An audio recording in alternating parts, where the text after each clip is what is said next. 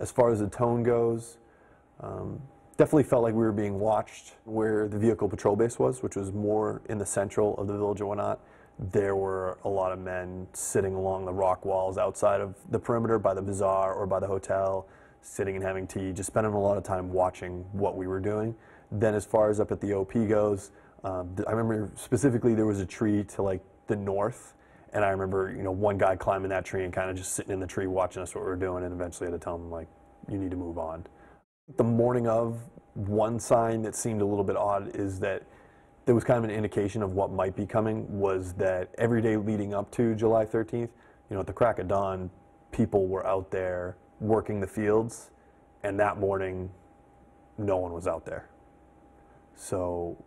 oftentimes in some of the other fights that I've been in Afghanistan, the locals sometimes know that it's coming, and you can kind of get a sense that something might happen because no one's around. It's kind of like a ghost town.